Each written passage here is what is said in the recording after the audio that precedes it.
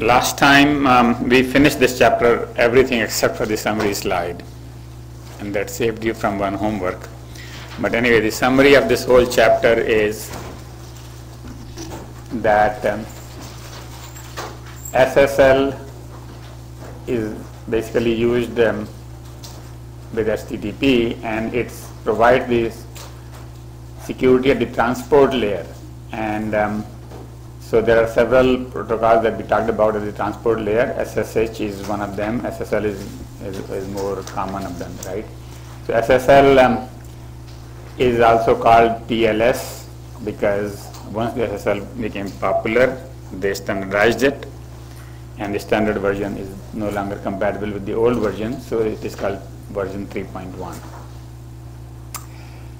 It had 4 protocols: Handshake for negotiation of the crypto, Jain Cipher. Anybody remembers what Jain Cipher was for? Nobody remembers that in the whole class? It was just to say you negotiated these parameters for communication, start using them now. Yeah, exactly. So just one white command simply says, let's use it now. Then the alert protocol, clearly for error conditions and or any other conditions which happen during the communication.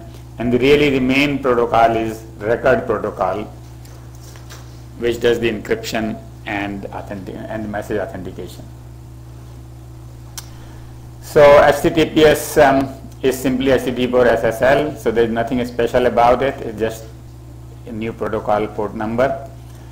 Then we talked about SSH, and SSH provides remote login, and again instead of 4 it consists of 3 protocols: authentication, which is very similar to the handshake, connection, and the transport. Transport is like record, and the connection is used to set up channels for which there is no equivalent here.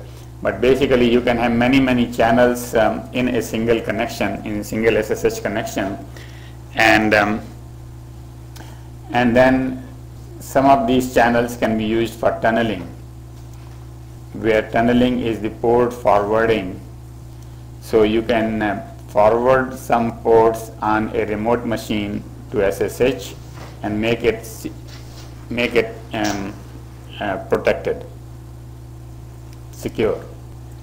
Even if the application is insecure and does not require any change from the application, only thing is that the client has to send it to a particular port on the local machine, and then it forwards it from there. Right? Anybody has any question about TLS, SSL? And since you did not do the homework, actually if you had done the homework then you would have learned all this.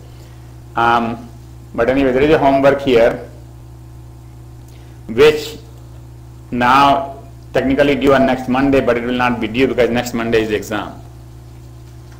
Right? Now many of you may not be taking the exam, but it is still important to do this homework because these things will keep coming back and back and back. If you don't read about SSL or TLS and then we come back to WTLS or something like that, so they will be in the third part of the exam. So it's better to not just stop. So anyway, and just like the previous one, if you do it before Wednesday, then Wednesday if you have any question you can ask me about this homework.